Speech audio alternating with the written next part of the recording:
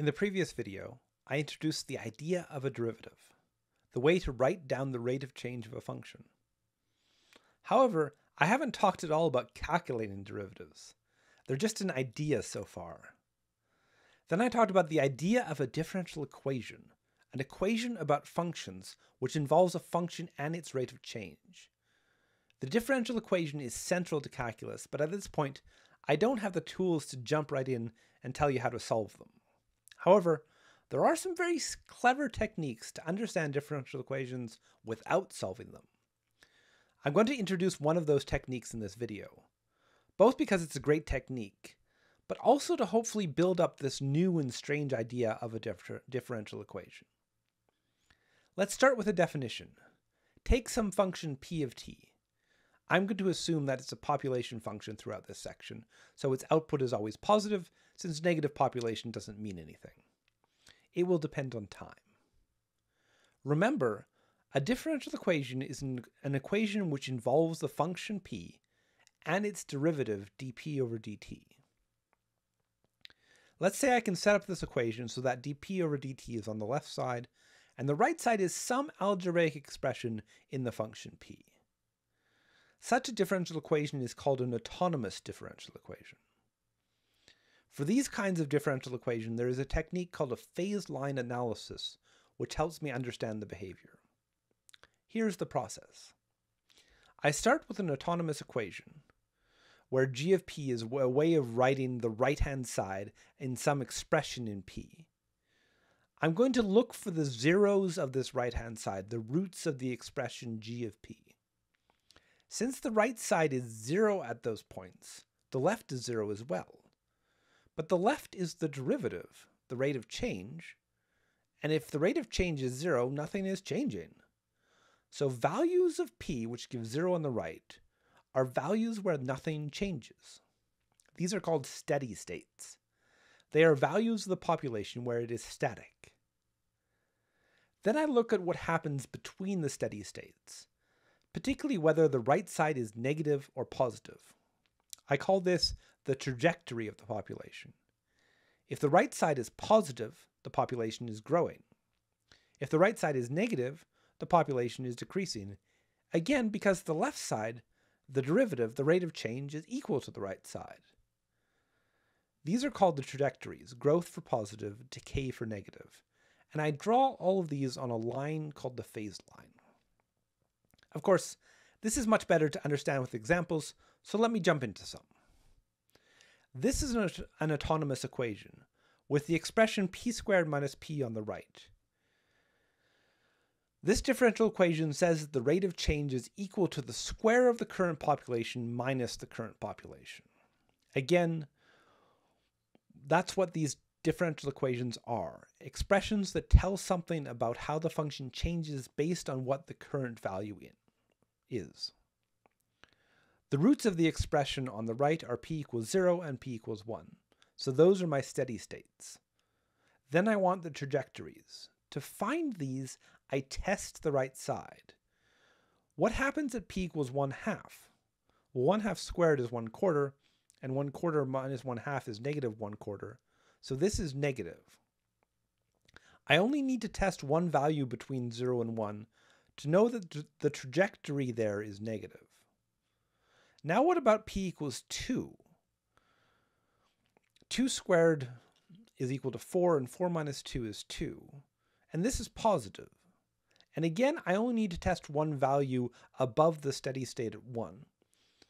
The trajectory is positive, and I draw an upward arrow. Why did I choose 1/2 and 2?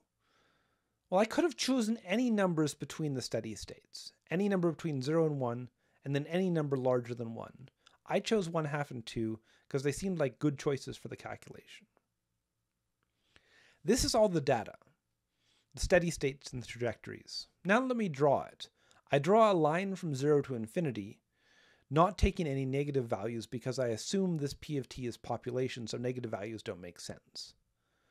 I put the steady states as dots at 0 and 1. Then I draw the trajectories, a downward arrow between 0 and 1, since the trajectory was negative there, and an upward arrow above 1, since the trajectory was positive there. That's a phase line. Okay, sure, but what does it mean? The points on the phase line are starting values for the population. Please note, they are not time values. There is no time axis here.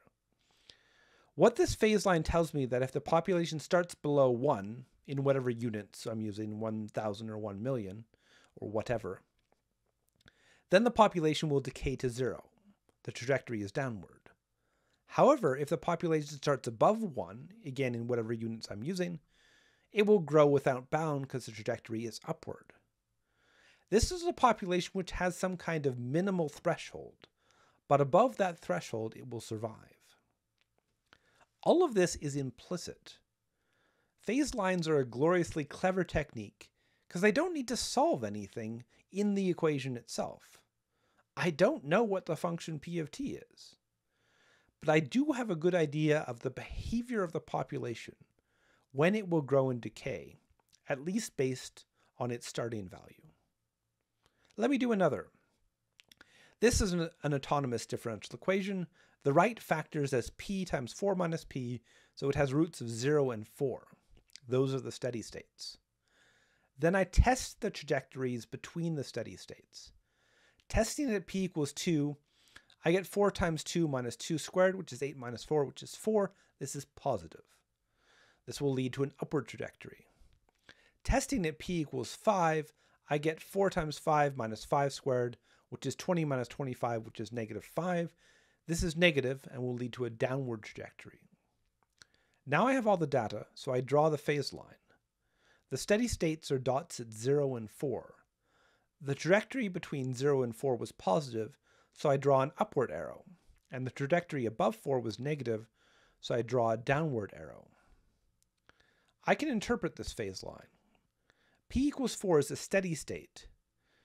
So if the population is ever exactly at 4 in whatever units I'm using, it will stay there, never changing. If it is below 4, it will grow towards 4. And if it is above 4, it will decay down to 4. In this situation, the population can grow, but only up to a certain threshold. Above that threshold, it is not viable and will decay back down to the special value. This is a pretty good idea of how the function behaves, how this differential equation describes growth, and this is all without actually knowing anything about the function directly. The behavior in this second example is important enough that it has a name. This phase line describes logistic growth. Exponential growth is the behavior of a percentage growth population without bound. It just keeps going, keeps doubling over some period of time. Logistic growth, however, is growth within bounds. It starts out similar to exponential growth, but there is a finite environment. When the population gets close to the limits of its environment, the growth slows and levels off to some number. This number is called the carrying capacity of the environment. As I've shown in this diagram, the behaviors, exponential and logistic, can be derived in rough just from the differential equations using the phase line approach introduced in this video. Just from the DEs, I can identify these two important growth situations.